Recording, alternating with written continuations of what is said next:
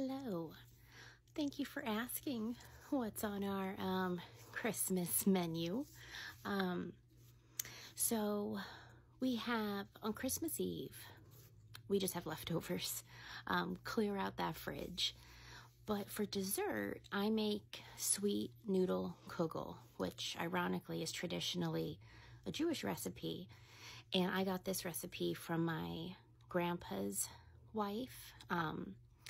He remarried when I was a toddler because my grandma passed away. So this is his second wife's recipe.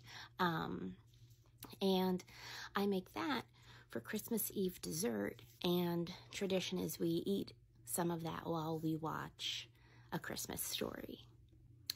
I think either last year or the year before, I made a video of how to make it. Most of what I say I've made videos on. I still don't have playlists. It would be so much easier. I could just say, hey, check out the playlist. Anyway, so for Christmas breakfast, it's called egg brunch casserole, and I have made it for Christmas breakfast since I took over Christmas cooking when I was 16. So I've been making this for 22 years for Christmas breakfast. It started making it, I would only make one little pan, and then my husband joined the mix and my kids, so now we make 2 pans. And it's the only time of year we have it is Christmas. It just makes it more special. And so for Christmas dinner, we have things I make every Thanksgiving and Christmas. They are givens, no questions asked. Those things are cranberry sausage stuffing, which my mom has made since I was a kid, green bean casserole, a classic, and cheesy souffle, which is my husband's grandmother's recipe, and cranberry jelly and Hawaiian rolls. Those are givens. They'll always be on the table. And then we add in something different every holiday. We don't do turkey and we don't do ham. Our family just isn't into those. So I made a meatball dish for Thanksgiving, and the meatballs went over really well. So I'm like, let's do another meatball dish for Christmas. So I'm doing French onion meatballs in the crock pot. I'm a sucker for French onion anything, so you had me sold at French onion. So yeah, crock pot French onion meatballs are like our main meat thing. And then we're going to try to do snow peas in the air fryer. Why not? Because I always like to do a different veggie every holiday. And then my husband was like, can we have deviled eggs? Because he grew up with deviled eggs every holiday. And I was like, sure.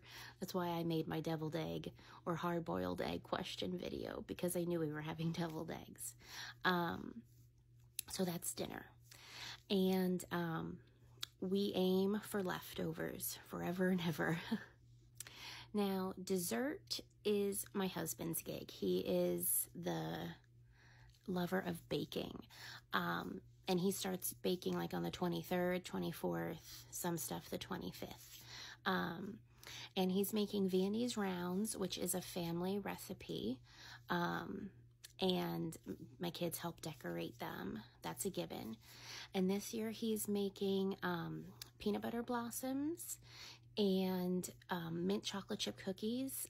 But it's just like, the cookie dough mix and adding in York peppermint patties, semi-homemade type of thing. And my son requested something with Oreo because he's not a fan of the other things. So I found a no-bake Oreo cake, like a refrigerator cake.